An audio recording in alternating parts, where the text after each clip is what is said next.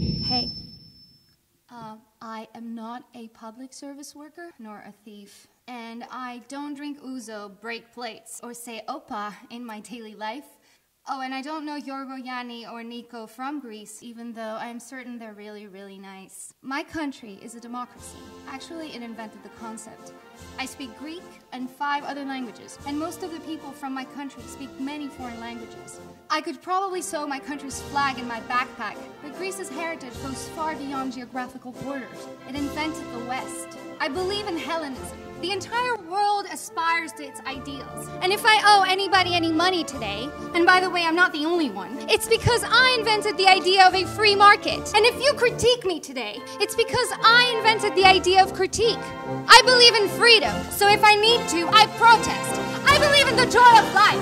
I have the right to. There's nothing wrong with that. I can swim in the waters of over 6,000 islands. My country is of exceptional beauty and tradition, and my family is a sacred institution. You call me Greek, but it's Hellene, not Greek, Hellene. My name is Katerina, and I am Hellene! Thank you. Thank you.